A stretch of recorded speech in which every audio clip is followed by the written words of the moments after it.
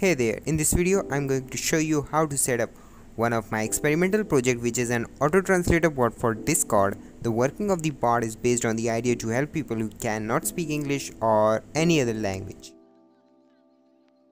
So this is my repository and I'm going to clone this repository using git clone command.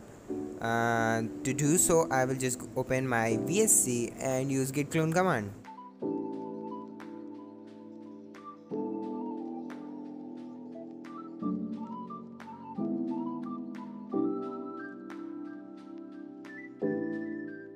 Let me tell you how the bot works. So basically the bot checks the database every time the message is sent, and if the message has the user key, then only it will translate the message, which means it will only translate the user message if user had enabled the translation. So in this file we have simple translation command which will allow you to enable or disable the translation for yourself.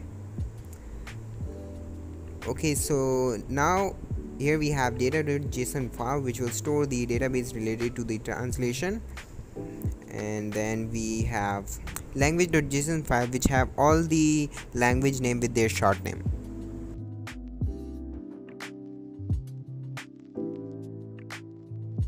Now let's head to the configuration file of the bot. As you can see, it contains 3 keys which are token, prefix and base language. I'm sure you are familiar with token and prefix, so let's just fill them up.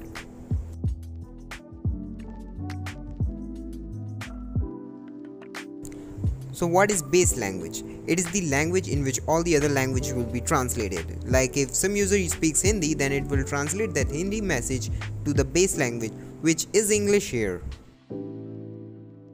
Okay, now let's install the packages by using npm install command. This will install all the required package.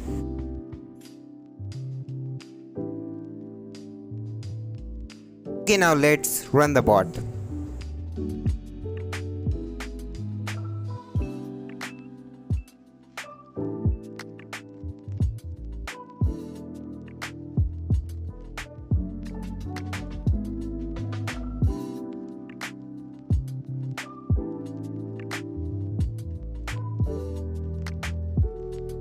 So bot is working nice and fine and the setup is completed, but before ending the video I would like to tell you something.